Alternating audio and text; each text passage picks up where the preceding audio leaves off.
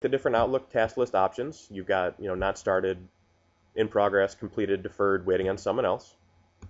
You can set a percentage completed, which is good if you are tracking goals or giving out tasks to your employees. You can see where they're at with these things.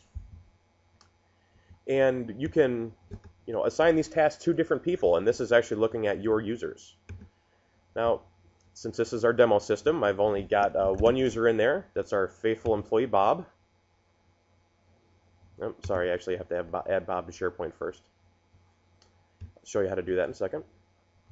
And then you can put details on what you want your task, or in this case, what we want our goal to be. So obviously it's pretty straightforward.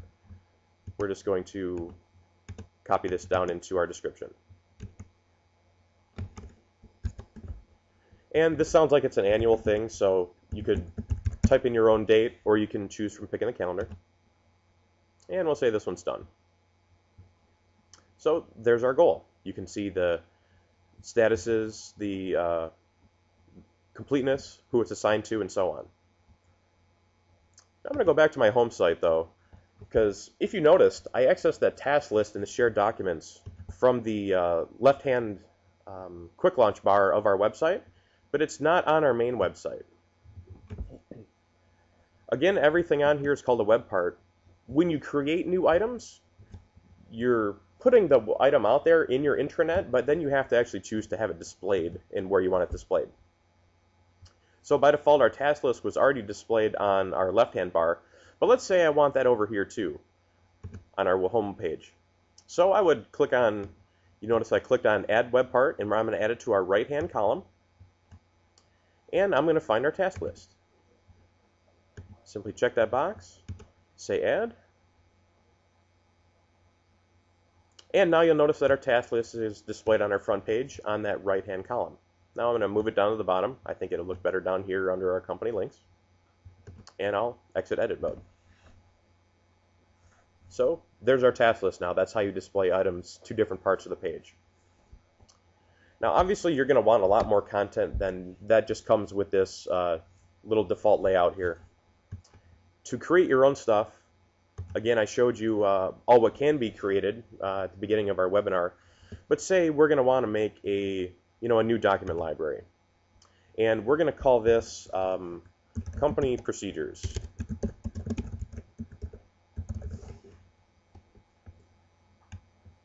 You can choose whether you want this displayed on the quick launch. I'm going to say no for this one. And before I mentioned versioning. And when you're creating your new document library, this is when you decide if you want to do versioning or not. Default is no, but I'm going to change this to yes, being that this is one of the most powerful and useful features in a document library. You can also tell it what documents that you want to be the default documents for this library. And what that does is if you're in this looking at it and you click New, it's automatically going to launch Word if it's installed on your computer and open you in a new Word doc. When you save that Word doc, it'll save right to SharePoint. So we're going to create our new document library called Company Procedures. And we're going to go back to our home page. Now again, this Company Procedures link isn't really anywhere now because I didn't choose to add it to the quick launch bar and nothing goes on the front page by itself. So I'm going to put it out on the front page. I think it's a very important thing to have out there. So again, under Site Actions in Edit Page, it's going to open up the window with what column we want it on. We're going to put this on our right-hand column. And you'll notice now, before, you didn't see this Company Procedures, but now we've got it. So I'm going to check that box and click Add. And we've got our Company Procedures here. Now I'm going to move this down a little bit. I'm kind of picky about the way my things are laid out, and I always like to keep that company logo on the top. Okay, so I like the way that looks. I'm going to edit this. So now there's a company procedure library. And I'm going to upload a simple document here. Let's find a small one that doesn't take a long time to upload.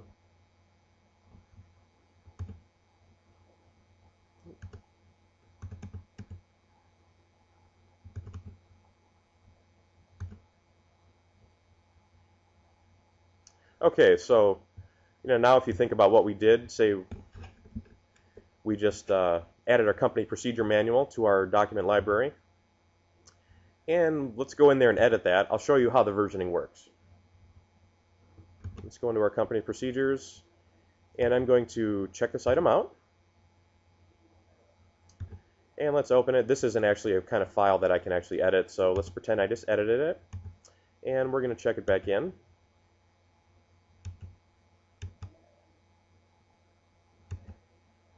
And let's say we added a new section about breaks, since this is our company procedure manual. And we'll say no, we don't want to keep this checked out after checking it in. Now looking at this document under version history, you'll see that there's two different versions of the document. The notes for one are about what was done, and I can actually, by clicking on either one of these items, go back to that version of the document. So if I didn't like the changes that were most recently made, I can open this one up, I can edit it, I can delete this version. You simply do that by restoring. So nice way to make sure that your content's staying consistent and going to stay current.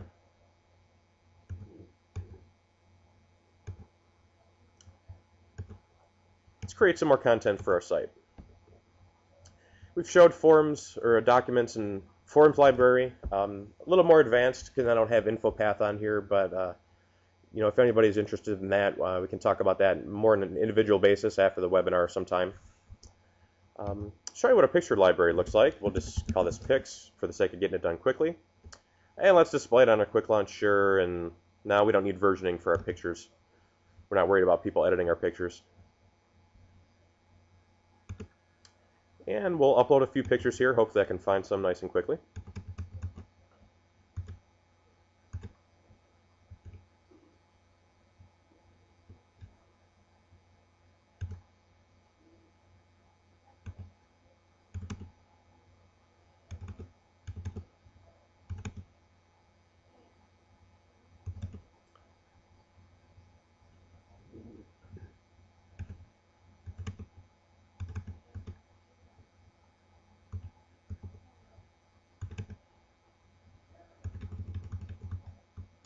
Okay, so it looks like I'm going to strike out on showing what the picture library looks like. But imagine a slideshow. Imagine a photo album. Hopefully you can visualize it. Looks nice, doesn't it?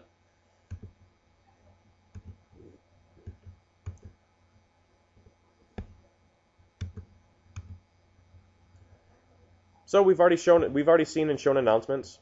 Let's look at how a contact list would look in SharePoint. Let's just call this contacts, nice and quick and simple, and we'll show this on our quick launch bars as well. So now you see under pictures, there's our pics library.